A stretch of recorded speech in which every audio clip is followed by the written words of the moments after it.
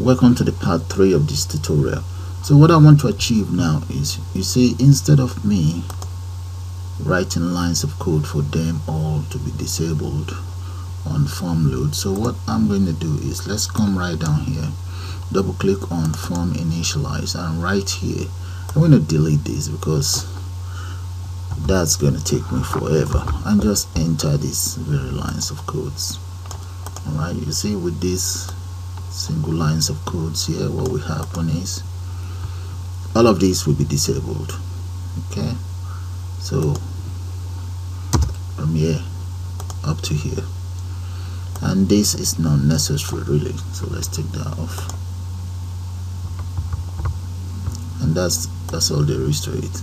Just these three lines of codes and the variable that was declared here. So maybe let's move that up here. Okay, so if I run it now, that will actually disable all of my text box. Look at that. And the same thing is used for the reset. So let's come in here, let's double click on the reset so that you guys can see what's in there, or what's on the reset. Right here, the same lines of codes has been used for the reset, and the same thing to clear whatever content I have on the, if the checkbox is checked, so that will clear it. So let's run it and you see what I'm talking about.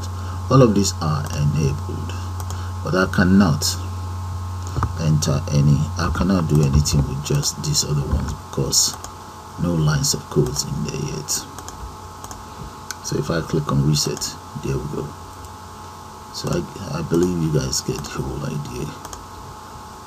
Right, so let's continue with our individual lines of codes for these ones. So if I double click on these, there we go. Those are the lines of code that enables the text box and you can enter value in there.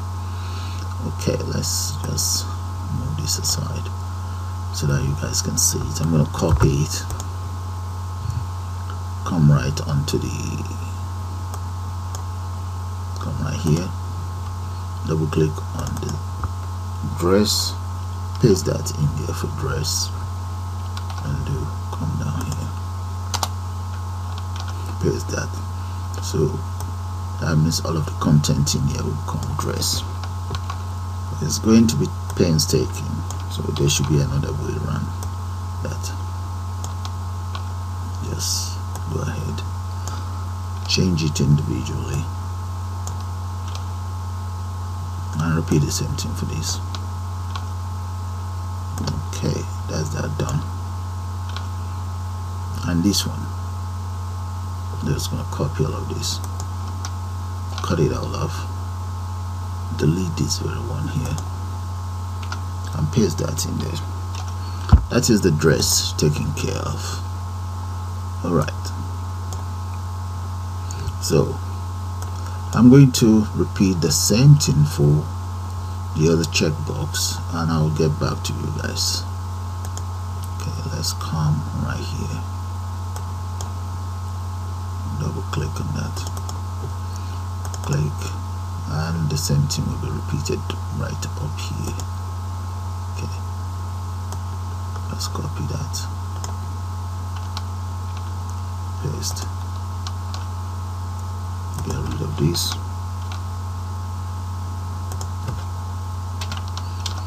and replace it with that, and change the name to skate. There we go. Right,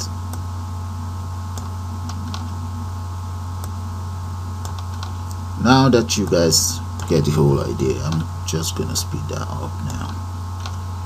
So I'm gonna copy it and speed it up, then I'll get back to you as soon as I'm done. Alright, all of those lines of codes are taken care of. There they are. They are all similar though. So all that is left for me to do now is to finalize the total. Okay, these are for the checkbox. Alright, back in here. Now let's double click on the total itself. Right in here, the first thing I'm going to do is, if you guys can still remember the array that was declared, so that's going to be items, item 0 equals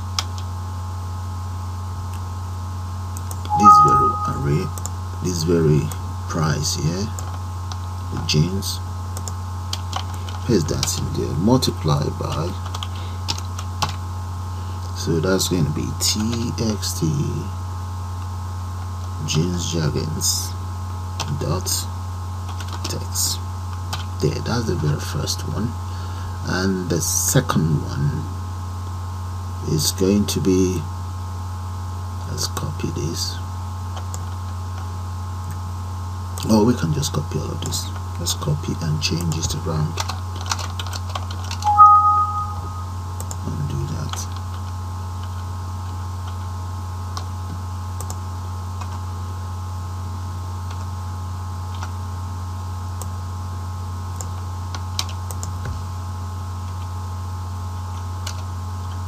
Paste.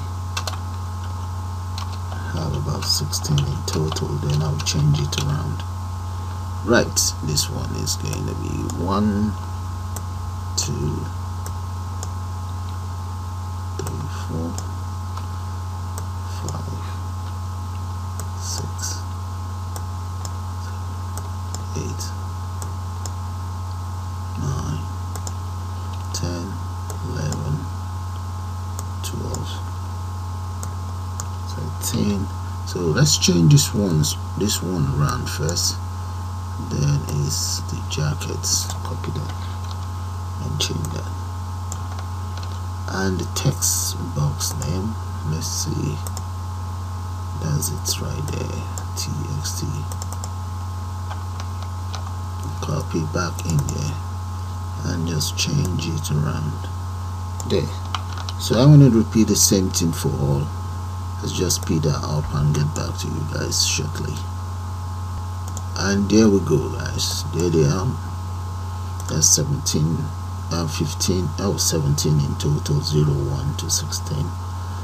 Now I then use array number 17 to add up everything here, and there we go. Alright, so array number 18 to add up 5 to 9, array number 19 to add up 10 to 13, then 20 to add up 14, 15, 16. Let's get rid of this, that's not needed. Alright, now we now need to add up all of these, which we have done here. Okay,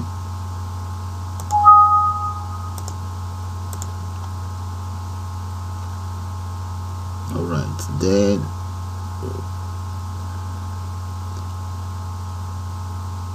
yeah, that is that for now. And here I'm going to now use a different method to work out the tax. So let's get rid of this and we'll sort that out again. So we add all of these together, which I've done here. So let's say items 22 equals item 21.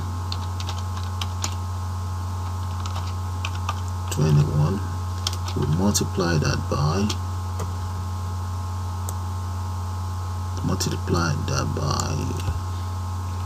tax rate underscore rate, tax underscore rate, and divide that by 100.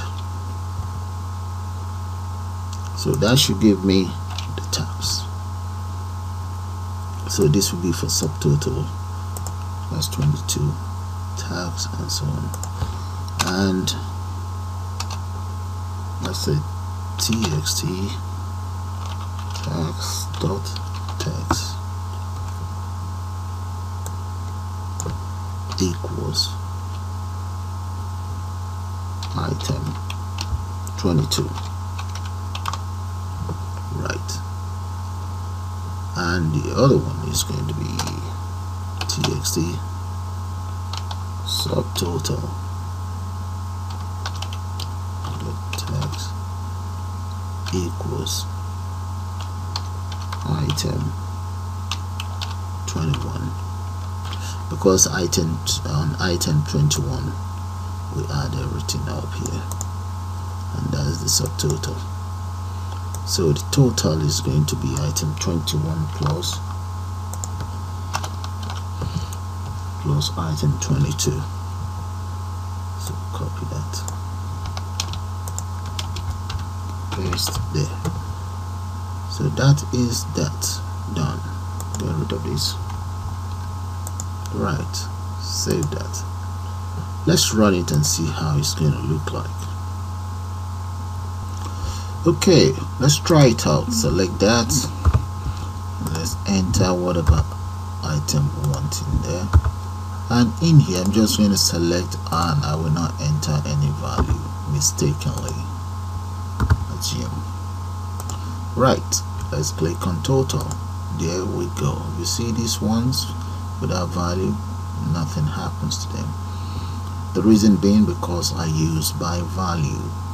So let's exit. The exit is not working. Reset works. Reset is not working for this. We need to check that out. Alright, so what we need to then do is come back in here. If you notice, there is no pound sign as well. There's no pound sign, so we'll click nothing. Reset, yeah, that's fine, but not working for these ones. So click on total, come right down here. Just for your information, variables declared. Let's change that. I'm going to change the tax rate to about 32%. No, that might be too much. 22 is okay. And here, this is where the calculation took place. There we go. That's the calculation. But there is no pound sign, so let's add a pound sign to it. There we go. You can do it that way too. Right. That seems to be too much line of codes, but that's alright. Or we can just, okay, let's just copy this, move it here, cover this up, yeah, and get rid of this. Okay, let's see this.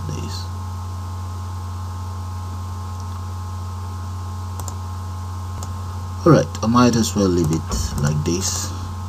Now let's run it again and select whatever.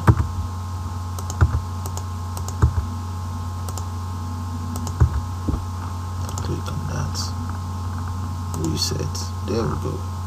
So let's take care of those three that are not working. Come right down here, double click on reset, and those three that are not working, come right down here. I'm going to paste that. No, that's the wrong one. Let's copy it down here, copy those three and just reset them separately. Reset, paste right underneath here and copy and paste. So those reset are taken care of now. Right, the other thing that is left for me to do now is let's take care of the exit. Come right down here and double click on exit, and right here those are the lines of code for exit taken care of as well.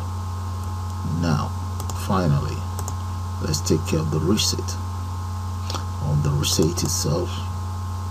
So I'm gonna have to speed that up because I'm running out of time.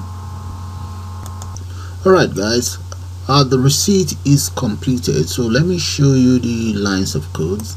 The first thing I did was to enable that, and I also clear whatever contents we have on the receipt.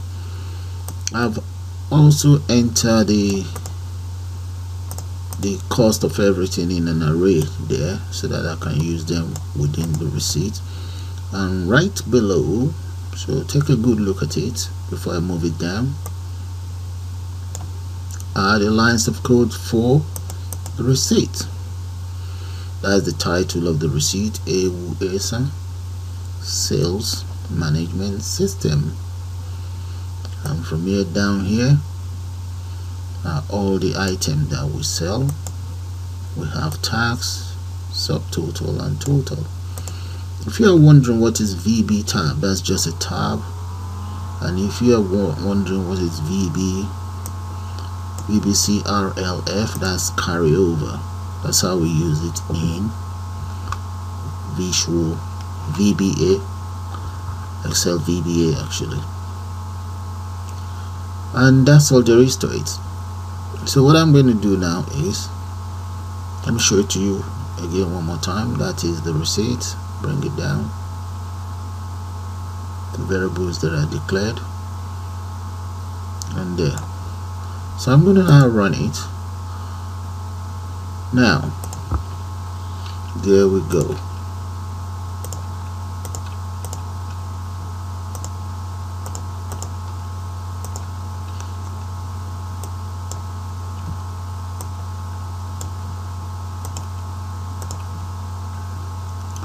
And there guys,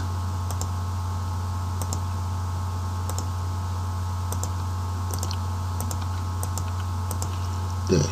So if I click on total there, and here select receipt, there we go. That's how the receipt looks like. But there's one thing, look at this total. Let's enable the total box. So let's come right in here, copy it, double click on that. I think up here I can always say TXA tax.enable equals true. Right, so repeat the same thing for subtotal and total. TXA subtotal there, and TXA total there. So that should take care of those. So we'll run it one more time.